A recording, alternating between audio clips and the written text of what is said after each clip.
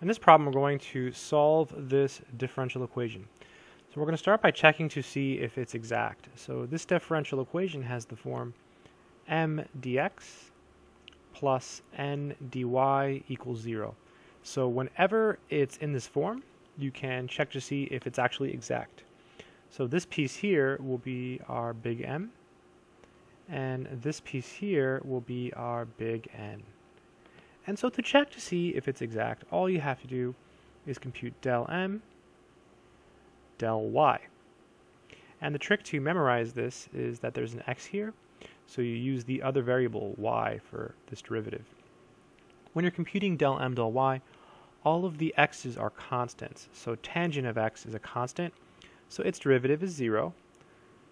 Negative sine x is constant, and the derivative of sine is cosine, so we just get negative sine x cosine y. Over here we compute del n, and sure enough it's just the other variables. There's a y here, so we use x. This time cosine y is a constant, so the derivative of cosine is negative sine x, and then the cosine y just hangs out.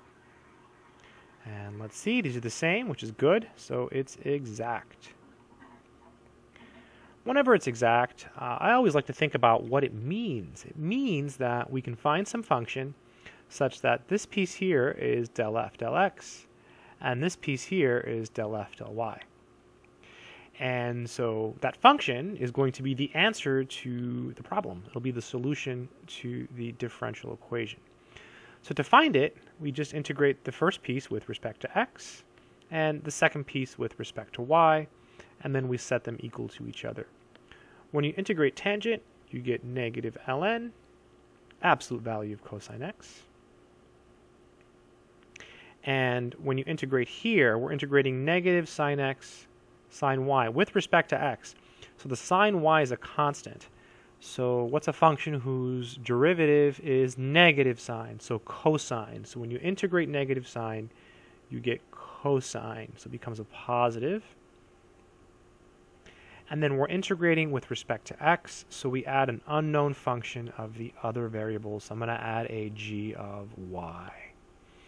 Okay, let me just go over that again. In particular, the integration of tangent. If you don't have that memorized, what you can do is you can work it out. And once you work it out one time, you will see that it's easy to memorize.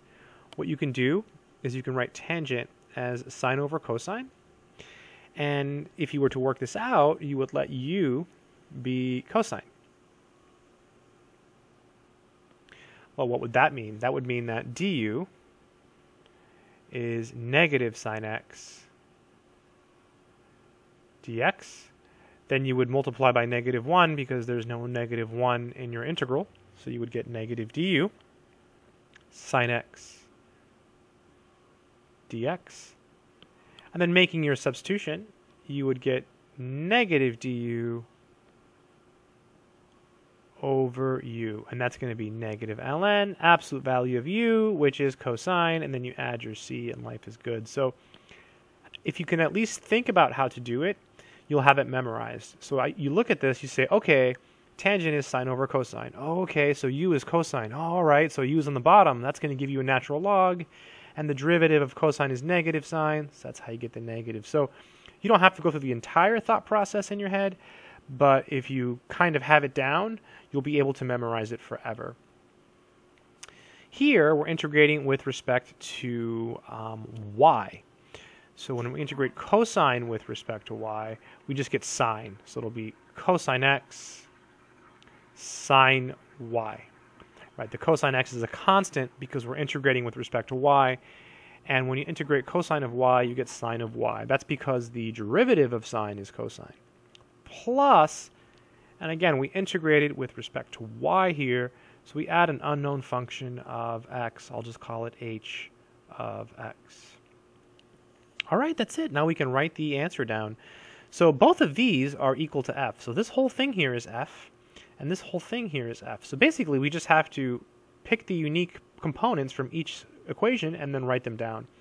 So negative ln, absolute value cosine x, that's the first thing we see, left or right, plus cosine x, sine y, ignore the g of y, and then this here, oh, we already wrote it down. And then at the very end, it's really important in these problems to actually set your answer equal to c. And that's it.